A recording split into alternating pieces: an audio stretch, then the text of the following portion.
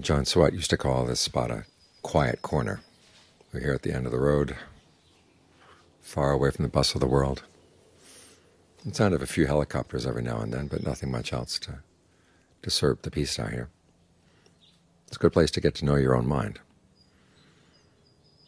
because all too often our minds are spent running around. And that's how we know our minds, is how they run around.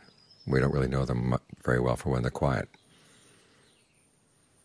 So here's a good chance to see them. And of course you see that once you get out here in a quiet place like this, the mind is still running, which is why we have the skills of the meditation, to help give you a place to settle down and teach you how to settle down with a sense of well-being, a sense of belonging right here in the present moment. And you're okay with being still.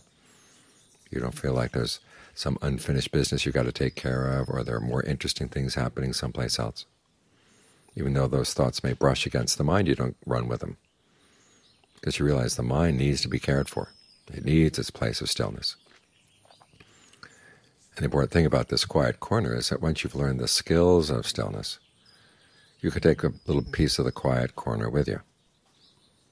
And there was learning how to bring the mind to stillness and maintain this sense of a still center inside, so that even when you're out back in the outside world again with people running around, the mind doesn't have to run around with them.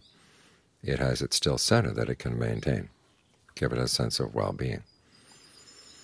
So you want to do your best to work on the skills. Take advantage of the environment we have here while you're here, but work on the skills that you can take with you. Because you can't take pieces of what metta with you, but you can take the skills for stillness. And that's the important thing.